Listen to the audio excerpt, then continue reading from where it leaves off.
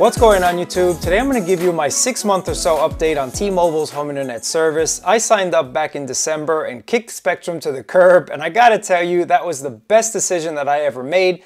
Now there are some caveats to T-Mobile's home internet service, and it is using 5G connection. So in order to find out if this works for you, definitely check out the availability. And don't get tricked by the light version instead of the unlimited version, because a lot of you complain that it's really not unlimited. As someone who's been using quite a bit of internet, and I'm on track to do more than 1 terabyte again this month, I can truly tell you this is 100% unlimited. If you see the sign up page for the Lite, that's where you're going to be limited to 1 or 2 gigs. So don't get fooled, don't get tricked, don't get excited and click sign up. Make sure that the home internet unlimited service is available in your area. If you're interested to find out more about this, I'll link to my initial review down in the section below, because this is just going to be an update. What are the pluses? What are the minuses? What do I think about it? And am I going to sign up for Spectrum once again? So let's get into the 6-month review of T-Mobile's home internet service together. Before we get into this video, I just want to talk to you about pricing, because pricing is one of the main factors that chose me to get rid of Spectrum. My Spectrum bill would constantly increase a couple dollars here, a couple dollars there, to the point where I was paying about $85 for 500 down and 20 up, and I just don't think that's acceptable, especially when new customers get the deal of a lifetime. So T-Mobile's all-in plan is a price lock guarantee for as long as you have their service. I signed up when it was about $25 on promotion, but it seems that that price range is here to stay, especially if you have T-Mobile plans. If you don't have a T-Mobile plan, I believe it's still about $50 a month. But it is unlimited and it is 5G service. Now, they do give you a 15-day test trial, so I highly suggest that you test out the system for 15 days before you cancel your internet service. Price was not only one of the main factors, but also upload speed was a huge factor for me. I definitely upload a lot of videos, as you guys imagine, so being able to upload a video in minutes versus hours was definitely one of the key factors, even if I lost a couple points when it comes to download speed. Now let's get into speed right away, because I know a lot of you are curious about speed, and speed is definitely something that you want when it comes to home internet service. Now once again, if I show you guys my usage when I'm not away for work a lot and I am home and I am doing my work from home, I do use quite a bit of data. I use anywhere between 700 gigs to about 1 terabyte, and it looks like with 22 days left, I'm going to probably surpass 1 terabyte of data.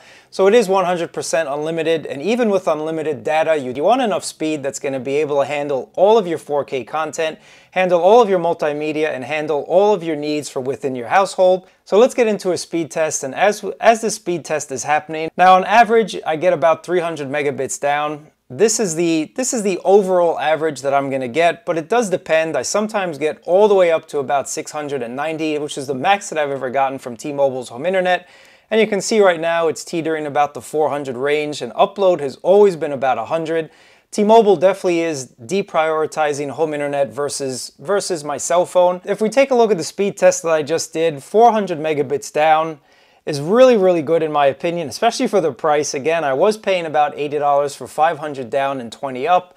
With about 400 down, and it's always a constant 100 up, I'm definitely happy with T-Mobile's internet service. But it's not always roses, guys. There are some times where it definitely slows down. And I gotta tell you, it is obvious that T-Mobile deprioritizes home internet versus their cell phone service.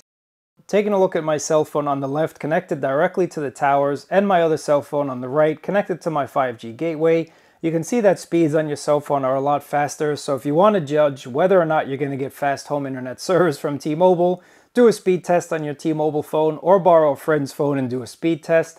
That's just a surefire way to let you know if you're going to get some decent speeds. And I am happy I caught this on camera, because your speed will fluctuate.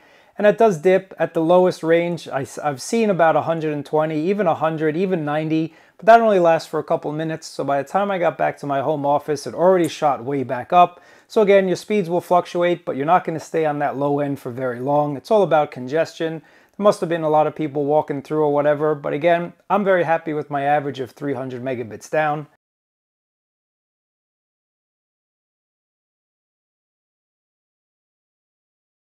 And to show you here, I have 45 devices connected, so I have a lot of devices connected, and everything works flawlessly. I noticed no difference between Spectrum and between T-Mobile's gateway, except when it comes to port forwarding. T-Mobile's service does not allow port forwarding. So you're not going to be able to get that full connection if you have a Plex server. You're not going to be able to remotely stream without any finagling and doing this and doing that. But using direct Plex serverness, you're not going to get that 4K goodness.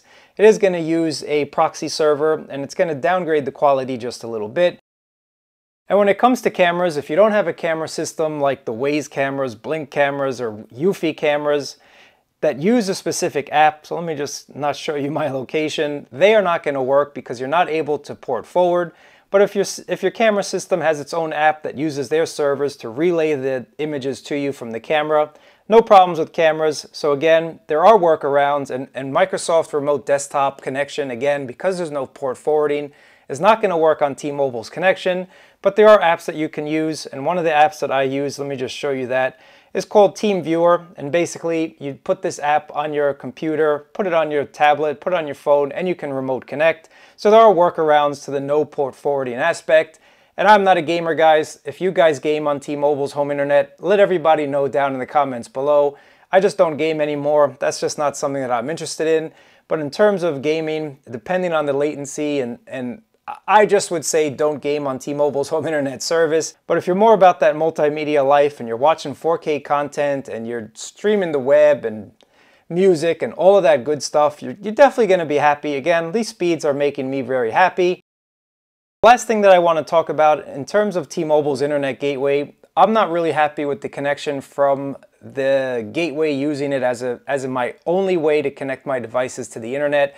I found that when I connected more than about 25 devices, it kind of got sluggish, kind of got slow.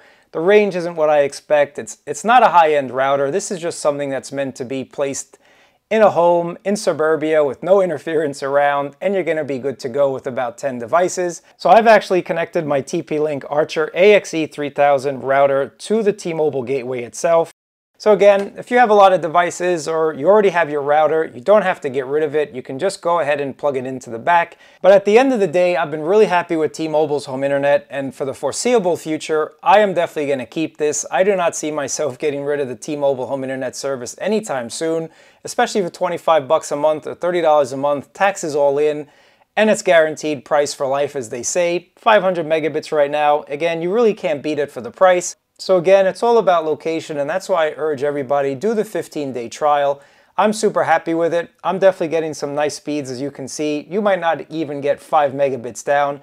It's just the nature of the beast. It just depends on the tower. So do that trial. If you have any questions, let me know down in the comments below. But I appreciate you watching. Thumbs up, subscribe. I'll catch you in another video.